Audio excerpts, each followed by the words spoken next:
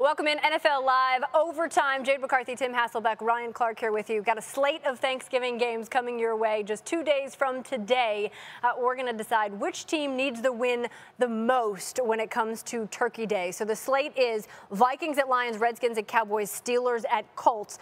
Ryan, to you first. Who most needs this win? I'm not trying to be a homer. This is just what I feel. I like how you have to couch teams it. on the list. I know, right? So I can go either way. But it's the Pittsburgh Steelers. Listen, you're 5-5. You have an opportunity to actually win your division with the Baltimore Ravens there. You need this win. Also, the way this team has lost the last 2 games, they need something positive. And if Tozine beats the Pittsburgh Steelers, Mike T might be on the hot seat.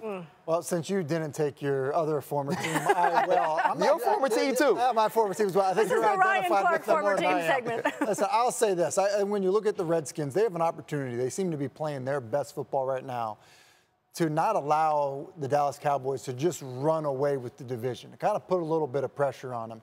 I think the other aspect of it is this. If, in fact, the Cowboys do run away with the division and you're fighting for a wild card spot, remember, the Giants are starting to play some pretty good football as well. So, very important game, and I think it probably is going to be the best game out of the 3 on Thursday, that NFC East matchup. Yeah, it's going to be interesting to see if possibly the NFC East could get 3 teams in the playoffs. You got to look at that other division with the North. Yeah. See maybe if wild card comes out of there. Lots to watch for this Thanksgiving. It's a great slate on Turkey Day.